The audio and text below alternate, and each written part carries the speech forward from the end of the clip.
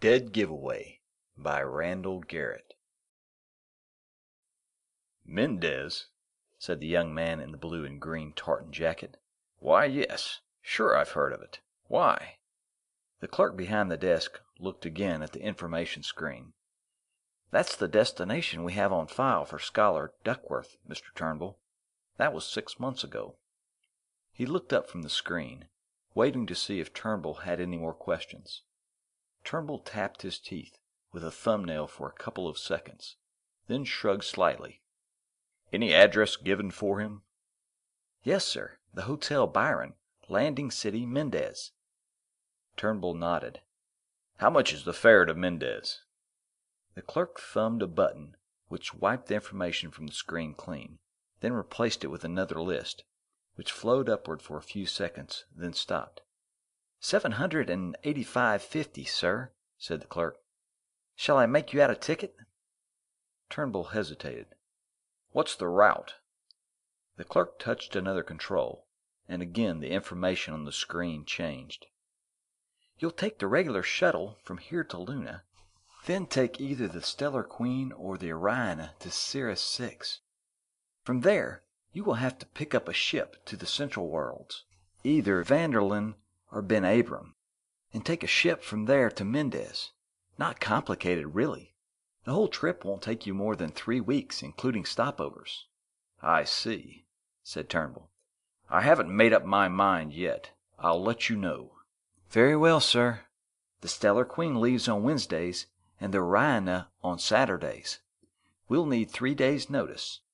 Turnbull thanked the clerk and headed toward the big doors that led out of Long Island Terminal, threading his way through the little clumps of people that milled around inside the big waiting room. He hadn't learned a hell of a lot, he thought. He'd known that Duckworth had gone to Mendez, and he already had the Hotel Byron address. There was, however, some negative information there. The last address they had was on Mendez, and yet Scholar Duckworth couldn't be found on Mendez. Obviously, he had not filed a change of address there. Just as obviously, he had managed to leave the planet without a trace. There was always the possibility that he'd been killed, of course. On a thinly populated world like Mendez, murder could still be committed with little chance of being caught. Even here on Earth, a murderer with the right combination of skill and luck could remain unsuspected. But who would want to kill Scholar Duckworth, and why? Turnbull pushed the thought out of his mind. It was possible that Duckworth was dead, but it was highly unlikely. It was vastly more probable that the old scholar had skipped off for reasons of his own, and that something had happened to prevent him from contacting Turnbull. After all, almost the same thing had happened in reverse a year ago. Outside the terminal building, Turnbull walked over to a hack stand and pressed the signal button on top of the control column. An empty cab slid out of the traffic pattern and pulled up beside the barrier which separated the vehicular traffic from the pedestrian walkway.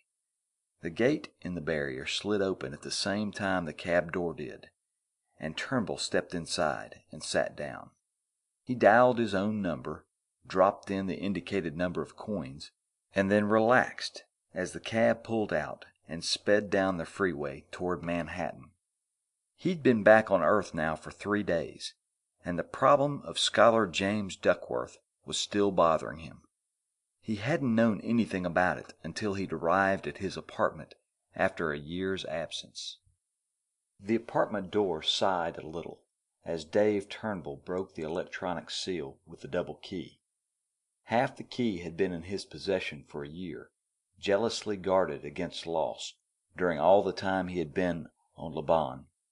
The other half had been kept by the manager of the Excelsior Apartments.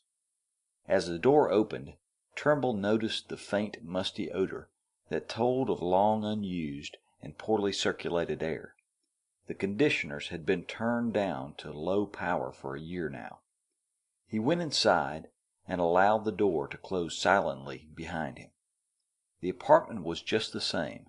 The broad expanse of pale blue rug, the matching furniture, including the long, comfortable couch and the fat overstuffed chair, all just as he'd left them. He ran a finger experimentally over the top of the table near the door. There was a faint patina of dust covering the glossy surface, but it was very faint indeed. He grinned to himself. In spite of the excitement of the explorations on Lobon, it was great to be home again. He went into the small kitchen, slid open the wall panel that concealed the apartment's power controls, and flipped the switch from maintenance to normal. The lights came on, and there was a faint sigh from the air conditioners as they began to move the air at a more normal rate through the rooms. Then he walked over to the liquor cabinet, opened it, and surveyed the contents. There, in all their glory, sat the half-dozen bottles of English sherry that he'd been dreaming about for 12 solid months. He took one out and broke the seal almost reverently. Not that there had been nothing to drink for the men on Lobon. The university had not been so blue-nosed as all that. But the choice had been limited to bourbon and scotch. Turnbull, who was not a whiskey drinker by choice, had longed for the mellow smoothness of Bristol cream sherry instead of the smokiness of scotch or the heavy-bodied strength of the bourbon. He was just pouring his first glass when the announcer chimed. Frowning, Turnbull walked over to the view screen that was connected to the little eye in the door. It showed the face of, what was his name? Sampson? Sanders? That was it, Sanders, the building superintendent. Turnbull punched the opener and said, "Come in. I'll be right with you, Mr. Sanders." Sanders was a round, pleasant-faced, soft-voiced man, a good 10 years older than Turnbull himself. He was standing just inside the door as Turnbull entered the living room. There was a small briefcase in his hand. He extended the other hand as Turnbull approached. "Welcome home, Mr. Turnbull," he said warmly. "We've missed you here at the Excelsior." Turnbull took the hand and smiled as he shook it. "Glad to be back, Mr. Sanders. The place looks good after a year of roughing it." The superintendent lifted the briefcase. "I brought up the mail that accumulated while you were gone. There's not much, since we sent cards to each return address notifying them that you were not available, and that your mail was being held until your return." He opened the briefcase and took out 7 standard pneumatic mailing tubes and handed them to Turnbull. Turnbull glanced at them. 3 of them were from various friends of his, scattered over Earth. 1 was from Standard Recording Company. The remaining 3 carried the return address of James M. Duckworth, Ph., SCH, UCLA, Great Los Angeles, California. "Thanks, Mr. Sanders," said Turnbull. He was wondering why the man had brought them up so promptly after his own arrival. Surely, having waited a year, they would have waited until they were called for. Sanders blinked apologetically. Dr. Turnbull, I wonder if any of those contain money. Checks, cash, anything like that?" "I don't know. Why?" Turnbull asked in surprise. Sanders looked even more apologetic. "Well, there was an attempted robbery here about 6 months ago. Someone broke into your mailbox downstairs. There was nothing in it, of course. We've been putting everything into the vault as it came in. But the police thought it might be someone who knew you were getting money by mail.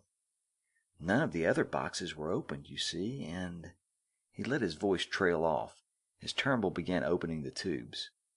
None of them contained anything but correspondence. There was no sign of anything valuable. "Maybe they picked my box at random," Turnbull said. "They may have been frightened off after opening the one box." "That's very likely," said Sanders.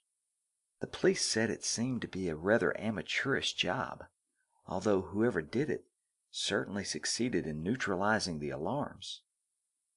Satisfied, the building superintendent exchanged a few more pleasantries with Turnbull and departed. Turnbull headed back toward the kitchen, picked up his glass of sherry, and sat down in the breakfast nook to read the letters. The one from Standard Recording had come just a few days after he'd left, thanking him for notifying them that he wanted to suspend his membership for a year. The 3 letters from Cairo, London, and Luna City were simply chatty little social notes, nothing more. The 3 from Scholar Duckworth were from a different breed of cat. The first was postmarked 21 August 2187, 3 months after Turnbull had left for Laban. It was neatly addressed to Dave F. Turnbull, Ph.D. Dear Dave, it read, I know I haven't been as consistent in keeping up with my old pupils as I ought to have been. For this I can only beat my breast violently and mutter mea culpa, mea maxima culpa. I can't even plead that I was so immersed in my own work that I hadn't the time to write, because I'm busier now than I've been for years, and I've had to make time for this letter. Of course, in another way, this is strictly a business letter, and it does pertain to my work, so the time isn't as hard to find as it might be. But don't think I haven't been watching your work. I've read every one of your articles in the various journals, and I have copies of all 4 of your books nestled securely in my library. Columbia should be, and apparently is, proud to have a man of your ability on its staff. At the rate you've been going, it won't be long before you get an invitation from the Advanced Study Board to study for your scholar's degree. As a matter of fact, I'd like to make you an offer right now to do some original research with me. I may not be a top-flight genius like Metternich or Dahl, but my reputation does carry some weight with the board. That, Turnbull thought, was a bit of needless modesty. Duckworth wasn't the showman that Metternich was, or the prolific writer that Dahl was, but he had more intelligence and downright wisdom than either. So, if you could manage to get a few months' leave from Columbia, I'd be honored to have your assistance. More modesty, thought Turnbull. The honor would be just the other way around. The problem, in case you're wondering, has to do with the Centaurus mystery. I think I've uncovered a new approach that will literally kick the supports right out from under every theory that's been evolved for the existence of that city. Sound interesting? I'm mailing this early, so it should reach you in the late afternoon mail. If you'll be home at between 1900 and 2000, I'll call you and give you the details. If you've got a pressing appointment, leave details with the operator. All the best, Jim Duckworth. Turnbull slid the letter back into its tube and picked up the second letter, dated August 22, 2187, 1 day later. Dear Dave, I called last night, and the operator said your phone has been temporarily disconnected. I presume these letters will be forwarded, so please let me know where you are. I'm usually home between 1800 and 2300, so call me collect within the next 3 or 4 days. All the best, Jim. The third letter was dated 10 November 2187. Turnbull wondered why it had been sent. Obviously, the manager of the Excelsior had sent Duckworth a notice that Dr. Turnbull was off planet and could not be reached. He must have received the notice on the afternoon of 22 August. That would account for his having sent a second letter before he got the notice. Then why the third letter? Dear Dave, I know you won't be reading this letter for 6 months or so, but at least it will tell you where I am. I guess I wasn't keeping as close tabs on your work as I thought. Otherwise, I would have known about the expedition to Laban. You ought to be able to make enough credit on that trip to bring you to the attention of the board. And don't feel too bad about missing my first letters or the call. I was off on a wild goose chase that just didn't pan out, so you really didn't miss a devil of a lot. As a matter of fact, it was rather disappointing to me, so I've decided to take a long-needed sabbatical leave and combine it with a little research on the half-intelligent natives of Mendez. I'll see you in a year or so. As ever, Jim Duckworth. Well, that was that, Turnbull thought. It galled him a little to think that he'd been offered a chance to do research with Scholar Duckworth and hadn't been able to take it. But if the research hadn't panned out... He frowned and turned back to the first letter. A theory that would literally kick the supports right out from under every theory that's been evolved for the existence of that city, he'd said. Odd. It was unlike Duckworth to be so positive about anything until he could support his own theory without much fear of having it pulled to pieces. Turnbull poured himself a second glass of sherry, took a sip, and rolled it carefully over his tongue. The Centaurus mystery. That's what the explorers had called it back in 2041, nearly a century and a half before, when they'd found the great city on one of the planets of the Alpha Centaurus system. Man's first interstellar trip had taken nearly 5 years at sublight velocities, and bing! Right off the bat, they'd found something that made interstellar travel worthwhile, even though they'd found no planet in the Alpha Centaurus system that was really habitable for man. They'd seen it from space, a huge domed city gleaming like a great gem from the center of the huge desert that covered most of the planet. The planet itself was Mars-like, flat and arid over most of its surface, with a thin atmosphere high in CO2 and very short on oxygen. The city showed up very well through the cloudless air. From the very beginning, it had been obvious that whoever or whatever had built the city had not evolved on the planet where it had been built. Nothing more complex than the lichens had ever evolved there, as thousands of drillings into the crust of the planet had shown.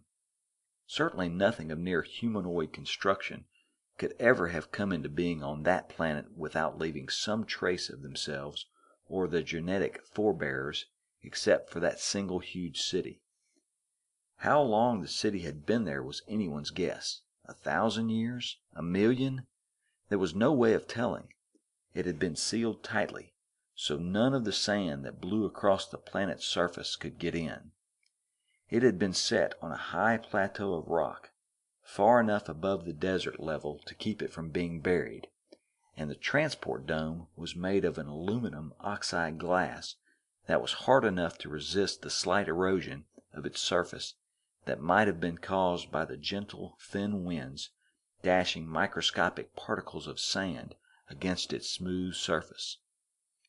Inside, the dry air had preserved nearly every artifact, leaving them as they had been when the city was deserted by its inhabitants at an unknown time in the past.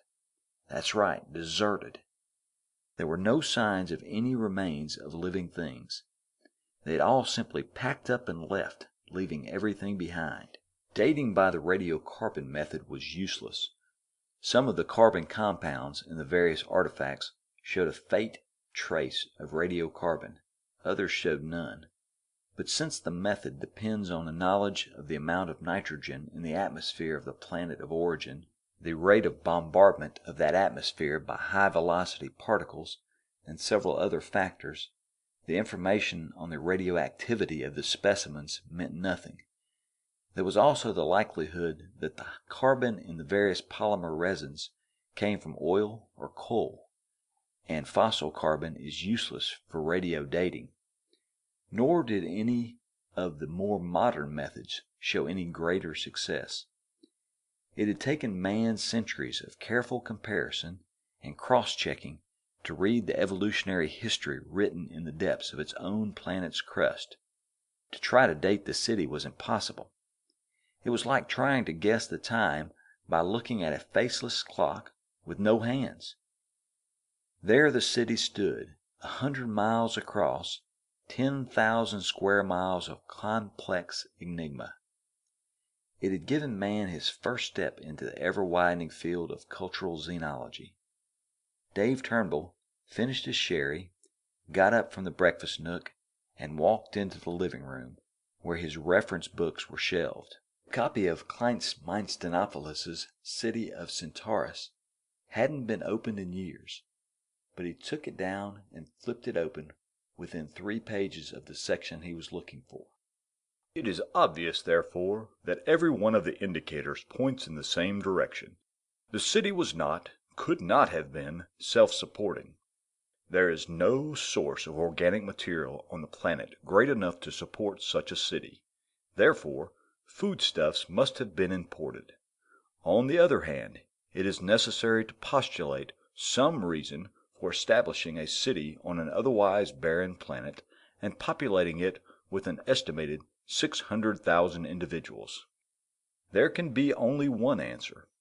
The race that built the city did so for the same reason that human beings built such megalopolises as New York, Los Angeles, Tokyo, and London, because it was a focal point for important trade routes. Only such trade routes could support such a city. Only such trade routes give reason for the city's very existence. And when those trade routes changed or were supplanted by others in the course of time, the reason for the city's existence vanished. Turnbull closed the book and shoved it back into place. Certainly the theory made sense, and had for a century. Had Duckworth come across information that would seem to smash that theory? The planet itself seemed to be perfectly constructed for a gigantic landing field for interstellar ships. It was almost flat, and if the transshipping between the interstellar vessels had been done by air, there would be no need to build a hard surface for the field. And there were other indications.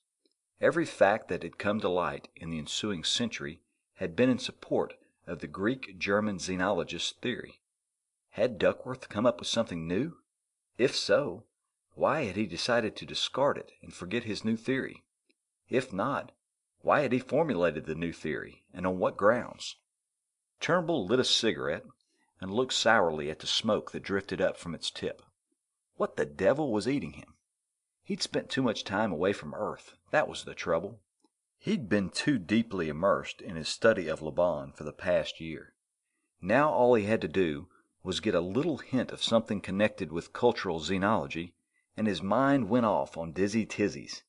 Forget it. Duckworth had thought he was onto something, found out that he wasn't, and discarded the whole idea. And if someone like Scholar James Duckworth had decided it wasn't worth fooling with, then why was a common Ph.D. like Turnbull worrying about it, especially when he had no idea what had started Duckworth off in the first place? And his thought came back around to that again. If Duckworth had thought enough of the idea to get excited over it, what had set him off? Turnbull felt he'd like to know what had made Duckworth think, even for a short time, that there was some other explanation for the city. Ah, hell! He'd ask Duckworth someday. There was plenty of time. He went over to the phone, dialed a number, and sat down comfortably in his fat blue overstuffed chair. It buzzed for half a minute. Then the telltale lit up, but the screen remained dark. "Dave," said a feminine voice, "are you back? Where on earth have you been?" I haven't, said Turnbull. How come no vision? "I was in the Hammond, silly." "And what do you mean, I haven't? You haven't what?" You asked me where on earth I'd been, and I said I haven't. "Oh, lucky man, gallivanting around the starways while us poor humans have to stay home." Yeah, great fun. Now look, Dee, get some clothes on and turn on your pickup. I don't like talking to gray screens. "Half a sec." There was a minute's pause, then the screen came on, showing the girl's face. "Now, what do you have on your purported mind?" Simple. I've been off Earth for a year, staring at bearded faces and listening to baritone voices. If it isn't too short notice, I'd like to take you to dinner, and a show, and whatever else suggests itself afterward. "Done," she said. "What time?" 2000? At your place? "I'll be waiting." Dave Turnbull cut the circuit, grinning. The Duckworth problem had almost faded from his mind, but it flared back up again when he glanced at the mail tubes on his desk. Damn, he said. He turned back to the phone, jammed a finger into the dial, and spun it angrily. After a moment, The screen came to life with the features of a beautifully smiling but obviously efficient blonde girl. Interstellar Communications, may I serve you, sir? How long will it take to get a message to Mendez, and what will it cost? One moment, sir. Her right hand moved off screen, and her eyes shifted to look at a screen that Turnbull couldn't see. Mendez, she said shortly. The message will reach there in 5 hours and 36 minutes total transmission time. Allow an hour's delay for getting the message on the tapes for beaming. The cost is $1.75 per symbol.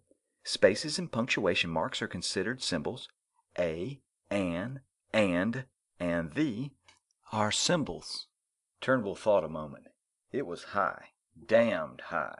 But then a man with a bona fide Ph.D. was not exactly a poor man if he worked at his specialty or not. I'll call you back as soon as I've composed the message, he said. Very well, sir. He cut the circuit, grabbed a pencil, and started scribbling. When he'd finished reducing the thing to its bare minimum, he started to dial the number again. Then he scowled and dialed another number. This time, a mild-faced young man in his middle 20s appeared. University of California in Los Angeles. Personnel office. May I serve you? This is Dr. Dave Turnbull in New York. I understand that Scholar Duckworth is on leave.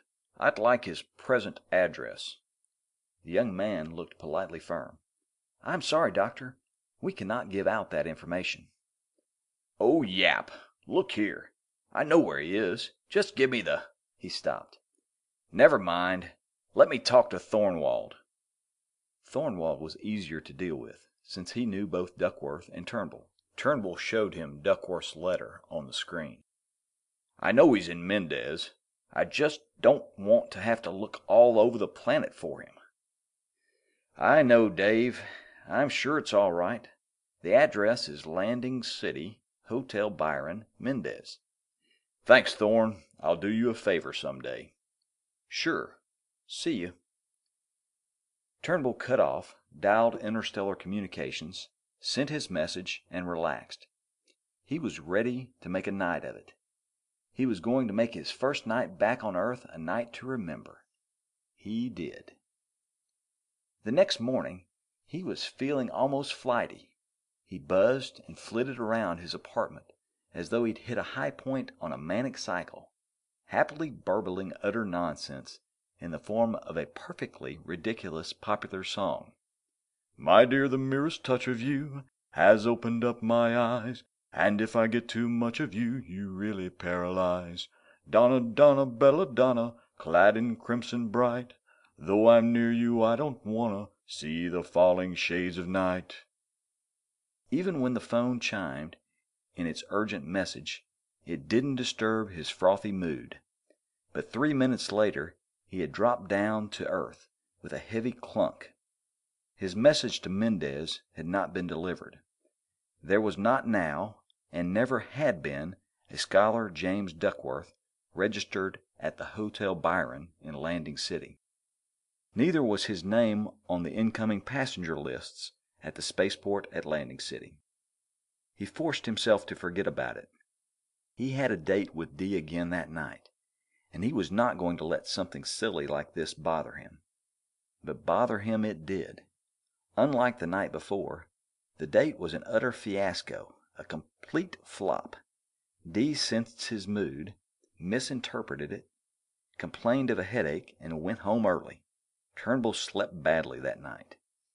Next morning, he had an appointment with one of the executives of UCLI, University of Columbia in Long Island.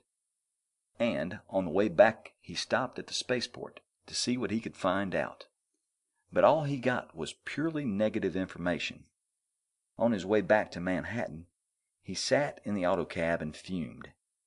When he reached home, he stalked around the apartment for an hour, smoking half a dozen cigarettes, chain fashion, and polishing off 3 glasses of Bristol cream without even tasting it.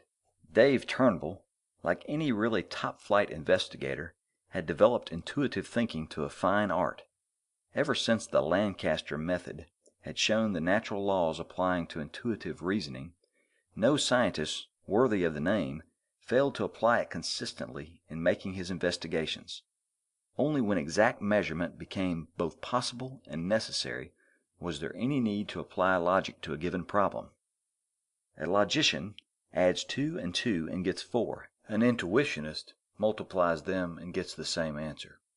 But a logician, faced with 3 2s, gets 6. An intuitionist gets 8. Intuition will get higher orders of answers from a given set of facts than logic will. Turnbull applied intuition to the facts he knew and came up with an answer. Then he phoned the New York Public Library, had his phone connected with the stacks, and spent an hour checking for data that would either prove or disprove his theory. He found plenty of the former and none of the latter. Then he called his superiors at Columbia. He had to write up his report on the Lobon explorations. Would it be possible for him to take a 6-month leave of absence for the purpose? It would. The following Saturday, Dr. Dave F. Turnbull was on the interstellar liner Orion, bound for Sirius. If ever there was a gold mine in the sky, it was Centaurus City. To the cultural xenologist who worked on its mysterious riches, it seemed to present an almost inexhaustible supply of new data. The former inhabitants had left everything behind, as though it were no longer of any value whatever. No other trace of them had as yet been found anywhere in the known galaxy, but they had left enough material in Centaurus City to satisfy the curiosity of mankind for years to come, and enough mystery and complexity to whet that curiosity to an even sharper degree. It's difficult for the average person to grasp just how much information can be packed into a city covering 10,000 square miles with a population density equal to that of Manhattan. How long would it take the hypothetical man from Mars to investigate New York or London if he had only the city to work with, if he found them just as they stand, except that the inhabitants had vanished? The technological level of the aliens could not be said to be either above or below that of man. It could only be said to be different. It was as if the two cultures complemented each other. The areas of knowledge which the aliens had explored seemed to be those which mankind had not yet touched, while at the same time there appeared to be many levels of common human knowledge which the aliens had never approached.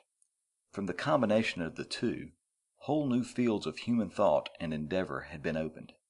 No trace of the alien spaceships had been uncovered, but the anti-gravitational devices in their aircraft, plus the basic principles of man's own near-light velocity drive, had given man the ultralight drive.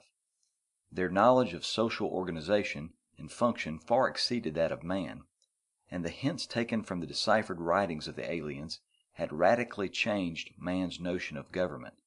Now humanity could build a galactic civilization, a unity that was neither a pure democracy nor an absolute dictatorship, but resulted in optimal governmental control combined with optimum individual freedom. It was e pluribus unum plus. Their technological writings were few, insofar as physics and chemistry were concerned.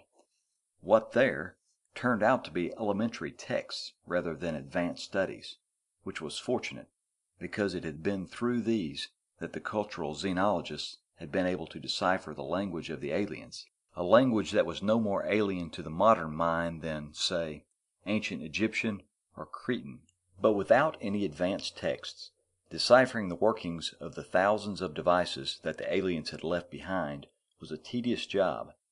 The elementary textbooks seemed to deal with the same sort of science that human beings were used to, but at some point beyond, the aliens had taken a slightly different course, and at first only the very simplest of the mechanisms could be analyzed. But the investigators learned from the simpler mechanisms and found themselves able to take the next step forward to more complex ones. However, it still remained a fact that the majority of devices were as incomprehensible to the investigators as would the function of a transistor have been to James Clerk Maxwell. In the areas of the social sciences, data was deciphered at a fairly rapid rate. The aliens seemed to have concentrated all their efforts on that. Psionics, on the other hand, seemed never to have occurred to them, much less to have been investigated. And yet, there were devices in Centaurus City that bore queer generic resemblances to common terrestrial psionic machines. But there was no hint of such things in the alien literature, and the physical sciences were deciphered only slowly, by a process of cut and try and cut and try again. The investigations would take time. There were only a relatively small handful of men working on the problems that the city posed. Not because there weren't plenty of men who would have sacrificed their time and efforts to further the work, but because the planet, being hostile to man, simply would not support very many investigators. It was not economically feasible to pour more men and material into the project after the point of diminishing returns had been reached. Theoretically, it would have been possible to reseal the city's dome and pump in an atmosphere that human beings could live with, but aside from every other consideration, it was likely that such an atmosphere would ruin many of the artifacts within the city. Besides, the work in the city was heady stuff. Investigation of the city took a particular type of high-level mind, and that kind of mind did not occur in vast numbers. It was not, Turnbull thought, his particular dish of tea. The physical sciences were not his realm, and the work of translating the alien writings could be done on Earth from stat copies if he cared to do that kind of work. Sirius 6 was a busy planet, a planet that was as Earth-like as a planet could be without being Earth itself. It had a single moon, smaller than the Earth's, and somewhat nearer to the planet itself. The Oriona landed there, and Dave Turnbull took a shuttle ship to Sirius 6, dropping down at the spaceport near Neu-Berlin, the capital. It took less than an hour to find that Scholar Duckworth had gone no farther on his journey to Mendez than Sirius 6. He hadn't cashed in his ticket. If he had, they'd have known about it on Earth. But he certainly hadn't taken a ship toward the Central Stars either. Turnbull got himself a hotel room and began checking through the Neu-Berlin city directory. There it was, big as life and 15 times as significant. Rawlings Scientific Corporation. Turnbull decided he might as well tackle them right off the bat. There was nothing to be gained by pussyfooting around. He used the phone, and after browbeating several of the employees and pulling his position on a couple of executives, he managed to get an appointment with the assistant director, Lawrence Drawford. The director, Scholar Jason Rawlings, was not on Sirius 6 at the time. The appointment was scheduled for 0900 the following morning, and Turnbull showed up promptly. He entered through the big main door and walked to the reception desk. "Yes," said the girl at the desk. "How do you do?" Turnbull said. "My name is Turnbull. I think I'm expected." "Just a moment." She checked with the information panel on her desk, then said, "Go right on up, Dr. Turnbull. Take number 4 lift chute to the 18th floor and turn left. Dr. Drawford's office is at the end of the hall." Turnbull followed directions. Drawford was a heavy-set, florid-faced man with an easy smile and a rather too hearty voice. "Come in, Dr. Turnbull. It's a pleasure to meet you. What can I do for you?" He waved Turnbull to a chair and sat down behind his desk. Turnbull said carefully, "I'd just like to get a little information, Dr. Drawford." Drawford selected a cigar from the humidor on his desk and offered one to Turnbull. "Cigar? No? Well, if I can be of any help to you, I'll certainly do the best I can." But there was a puzzled look on his face as he lit his cigar. "First," said Turnbull, "am I correct in saying that Rawlings Scientific is in charge of the research program at Centaurus City?" Drawford exhaled a cloud of blue-gray smoke. "Not precisely.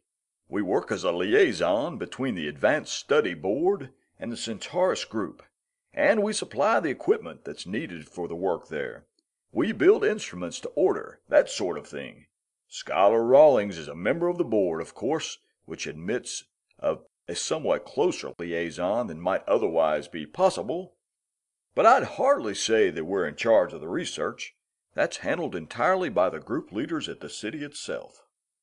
Turnbull lit a cigarette. What happened to Scholar Duckworth? He said suddenly. Drawford blinked. I beg your pardon? Again, Turnbull's intuitive reasoning leaped far ahead of logic. He knew that Drawford was honestly innocent of any knowledge of the whereabouts of Scholar James Duckworth. I was under the impression, Turnbull said easily, that Scholar Duckworth was engaged in some sort of work with Scholar Rawlings. Drawford smiled and spread his hands. Well, now, that may be, Dr. Turnbull. If so, they're engaged in something that's above my level. Oh? Drawford pursed his lips for a moment, frowning. Then he said, I must admit that I'm not a good intuitive thinker, Dr. Turnbull. I have not the capacity for it, I suppose. That's why I'm an engineer instead of a basic research man. That's why I'll never get a scholar's degree. Again he paused before continuing. For that reason, Scholar Rawlings leaves the logic to me and doesn't burden me with his own business. Nominally, he is the head of the corporation. Actually, we operate in different areas which naturally overlap in some places, but which are not congruent by any means. In other words, said Turnbull, if Duckworth and Rawlings were working together, you wouldn't be told about it. Not unless Scholar Rawlings thought it was necessary to tell me, Drawford said. He put his cigar carefully in the ashdrop. Of course, if I asked him, I'm sure he'd give me the information, but it's hardly any of my business. Turnbull nodded and switched his tack. Scholar Rawlings is off planet, I believe. That's right. I'm not at liberty to disclose his whereabouts, however, Drawford said. I realize that, but I'd like to get a message to him if possible. Drawford picked up his cigar again and puffed at it a moment before saying anything. Then, Dr. Turnbull, please don't think I'm being stuffy, but may I ask the purpose of this inquiry? A fair question, said Turnbull, smiling. I really shouldn't have come barging in here like this without explaining myself first. He had his lie already formulated in his mind. I'm engaged in writing up a report on the cultural significance of the artifacts on the planet Laban. You may have heard something of it. I've heard the name, Drawford admitted. That's in the Sagittarius sector somewhere, as I recall. That's right. Well, as you know, the theory for the existence of Centaurus City assumes that it was, at one time, the focal point of a complex of trade routes through the galaxy, established by a race that has passed from the galactic scene. Drawford was nodding slowly, waiting to hear what Turnbull had to say. I trust you'll keep this to yourself, Doctor, Turnbull said, extinguishing his cigarette. But I am of the opinion that the artifacts on Laban bear a distinct resemblance to those of the city. It was a bald, out-and-out lie, but he knew Drawford would have no way of knowing that it was. I think that Laban was actually one of the colonies of that race, one of their food-growing planets. If so, there's certainly a necessity for correlation between the data uncovered on Laban and those which have been found in the city. Drawford's face betrayed his excitement. Why, that's amazing! I can see why you would want to get in touch with Scholar Rawlings, certainly. Do you really think there's something in this idea? I do, said Turnbull firmly. Will it be possible for me to send a message to him? Certainly, Drawford said quickly. I'll see that he gets it as soon as possible. What did you wish to say? Turnbull reached into his belt pouch, pulled out a pad and stylus, and began to write. I have reason to believe that I have solved the connection between the two sources of data concerned in the Centaurus City problem. I would also like to discuss the Duckworth theory with you. When he had finished, he signed his name at the bottom and handed it to Drawford. Drawford looked at it, frowned, and looked up at Turnbull questioningly. He'll know what I mean, Turnbull said. Scholar Duckworth had an idea that Laban was a data source on the problem even before we did our digging there. Frankly, that's why I thought Duckworth might be working with Scholar Rawlings. Drawford's face cleared. Very well. I'll put this on the company transmitters immediately, Dr. Turnbull. And don't worry, I won't say anything about this to anyone until Scholar Rawlings or you yourself give me the go-ahead. I'd certainly appreciate that, Turnbull said, rising from his seat. I'll leave you to your work now, Dr. Drawford. I can be reached at the Mayfair Hotel. The two men shook hands, and Turnbull left quickly. Turnbull felt intuitively that he knew where Rawlings was, on the Centaurus planet, the planet of the city. But where was Duckworth? Reason said that he, too, was at the city. But under what circumstances? Was he a prisoner? Had he been killed outright? Surely not. That didn't jibe with his leaving Earth the way he had. If someone had wanted him killed, they'd have done it on Earth. They wouldn't have left a trail on Sirius 6 that anyone who was interested could have followed. On the other hand, how could they account for Duckworth's disappearance, since the trail was so broad? If the police... No, he was wrong. The trouble with intuitive thinking is that it tends to leave out whole sections of what, to a logical thinker, are pieces of absolutely necessary data.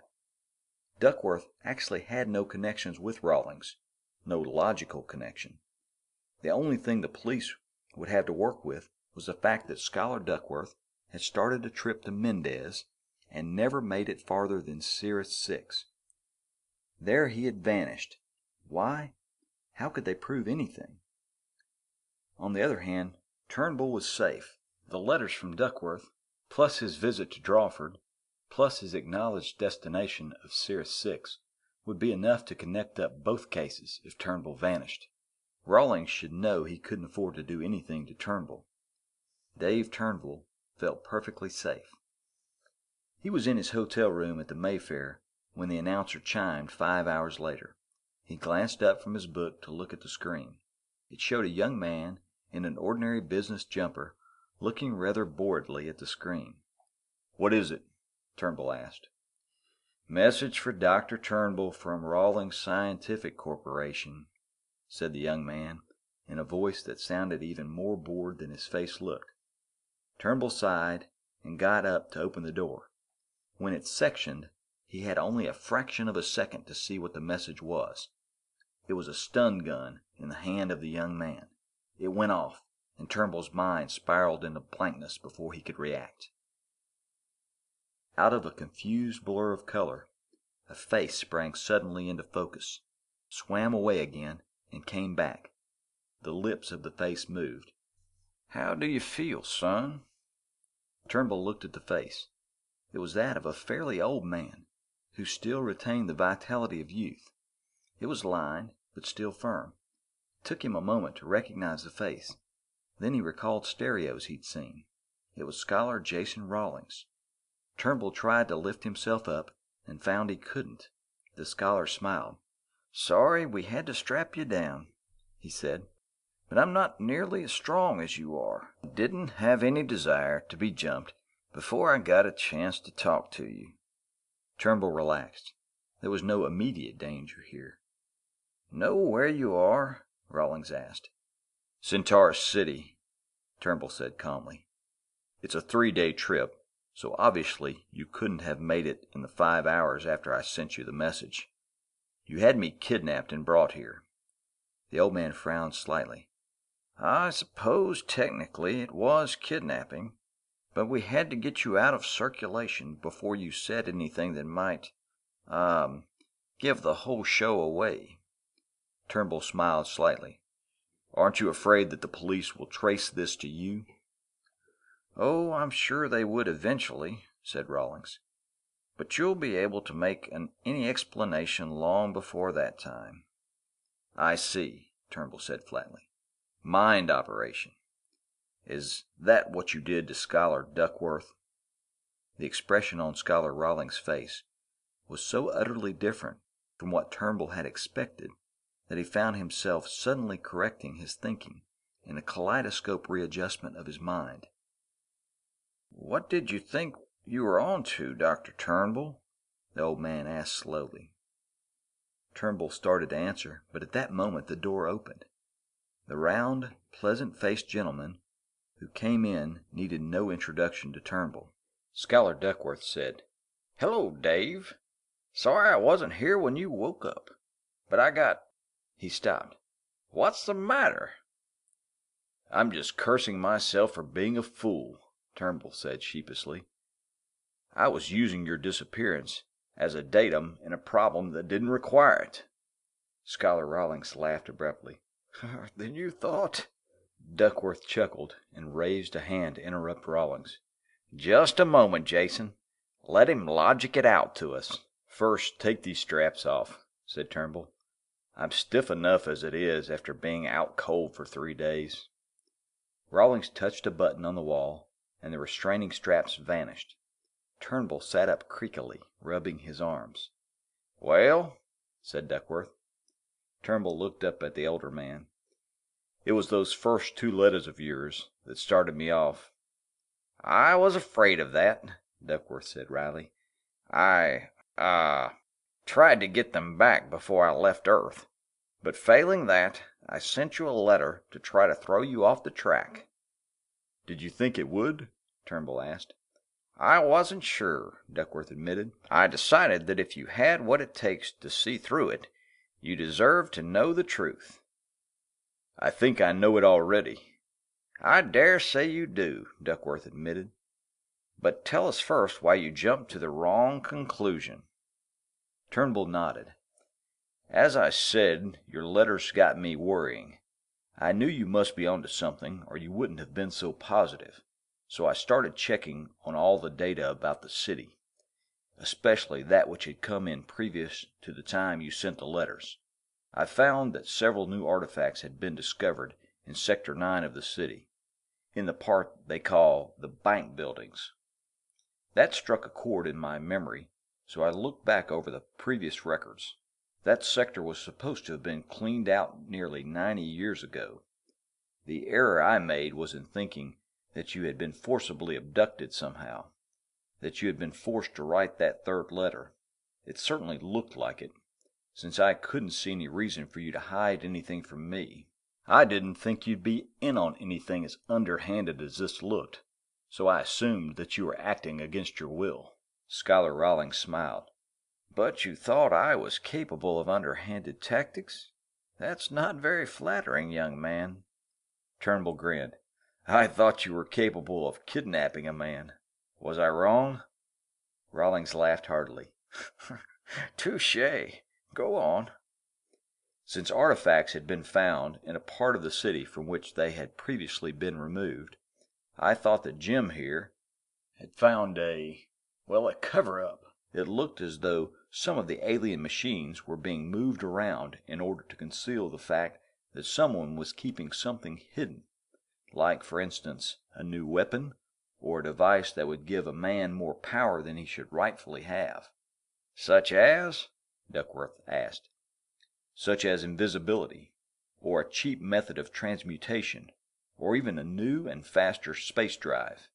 I wasn't sure, but it certainly looked like it might be something of that sort." Rawlings nodded thoughtfully. "A very good intuition, considering the fact that you had a bit of erroneous data."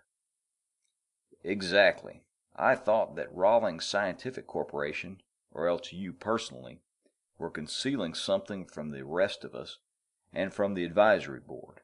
I thought that Scholar Duckworth had found out about it and that he'd been kidnapped to hush him up. It certainly looked that way." "I must admit it did at that," Duckworth said. "But tell me, how does it look now?" Turnbull frowned. "The picture's all switched around now. You came here for a purpose, to check up on your own data. Tell me, is everything here on the level?" Duckworth paused before he answered. "Everything human," he said slowly. "That's what I thought," said Turnbull. "If the human factor is eliminated, at least partially, from the data, the intuition comes through quite clearly. We're being fed information." Duckworth nodded silently. Rawlings said, "That's it. Someone or something is adding new material to the city. It's like some sort of cosmic bird feeding station that has to be refilled every so often. Turnbull looked down at his big hands. It never was a trade route focus, he said. It isn't even a city, in our sense of the term, no more than a birdhouse is a nest. He looked up. That city was built for only one purpose, to give human beings certain data, and it's evidently data that we need in a hurry for our own good. How so? Rawlings asked, a look of faint surprise on his face. Same analogy. Why does anyone feed birds? 2 reasons. Either to study and watch them, or to be kind to them. You feed birds in the winter because they might die if they didn't get enough food. Maybe we're being studied and watched then, said Duckworth probingly. Possibly, but we won't know for a long time, if ever. Duckworth grinned. Right. I've seen this city. I've looked it over carefully in the past few months. Whatever entities that built it are so far ahead of us that we can't even imagine what it will take to find out anything about them. We are as incapable of understanding them as a bird is incapable of understanding us. Who knows about this? Turnbull asked suddenly. The entire Advanced Study Board at least, said Rawlings. We don't know how many others, but so far we know everyone who has been able to recognize what is really going on at the city has also been able to realize that it is something the human race en masse is not yet ready to accept. What about the technicians who are actually working there? Asked Turnbull. Rawlings smiled.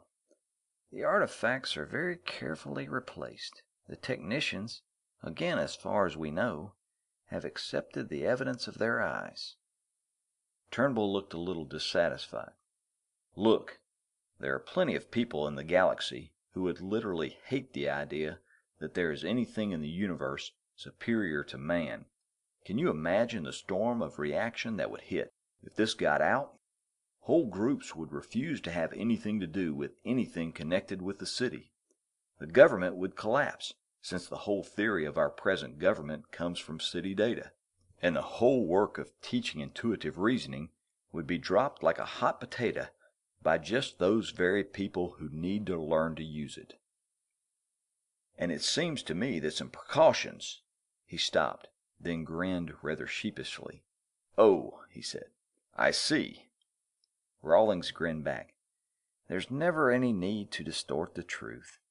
Anyone who is psychologically incapable of allowing the existence of beings more powerful than man is also psychologically incapable of piecing together the clues which would indicate the existence of such beings. Scholar Duckworth said, It takes a great deal of humanity, a real feeling of honest humility, to admit that one is actually inferior to someone or something else. Most people don't have it. They rebel because they can't admit their inferiority. Like the examples of the North American Amerindian tribes, Turnbull said. They hadn't reached the state of civilization that the Aztecs or Incas had. They were incapable of allowing themselves to be beaten and enslaved. They refused to allow themselves to learn. They fought the white man to the last ditch, and look where they ended up. Precisely, said Duckworth. While the Mexicans and Peruvians today are a functioning part of civilization because they could and did learn. I'd just as soon the human race didn't go the way of the Amerindians, Turnbull said. I have a hunch it won't, Scholar Rawlings said. The builders of the city, whoever they are edging us very carefully into the next level of civilization, whatever it may be. At that level, perhaps we'll be able to accept their teaching more directly. Duckworth chuckled. Before we can become gentlemen, we have to realize that we are not gentlemen. Turnbull recognized the allusion. There is an old truism to the effect that a barbarian can never learn what a gentleman is because a barbarian cannot recognize that he isn't a gentleman. As soon as he recognizes that fact, he ceases to be a barbarian. He is not automatically a gentleman. but at least he has become capable of learning how to be one. The city itself, said Rawlings, acts as a pretty efficient screening device for separating the humble from the merely servile. The servile man represents his position so much that he will fight anything which tries to force recognition of his position on him. The servile slave is convinced that he is equal to or superior to his masters, and that he is being held down by brute force. So he opposes them with brute force and is eventually destroyed. Turnbull blinked. A screening device? Then, like a burst of sunlight, the full intuition came over him. Duckworth's round face was positively beaming. "You're the first one ever to do it," he said. "In order to become a member of the Advanced Study Board, a scholar must solve that much of the city's secret by himself. I'm a much older man than you, and I just solved it in the past few months. You will be the first Ph.D. to be admitted to the board while you're working on your scholar's degree. Congratulations." Turnbull looked down at his big hands, a pleased look on his face. Then he looked up at Scholar Duckworth. "Got a cigarette, Jim?" "Thanks. You know, we've still got plenty of work ahead of us, trying to find out just what it is that the city builders want us to learn." Duckworth smiled as he held a flame to the tip of Turnbull's cigarette. "Who knows?" he said quietly. "Hell, maybe they want us to learn about them."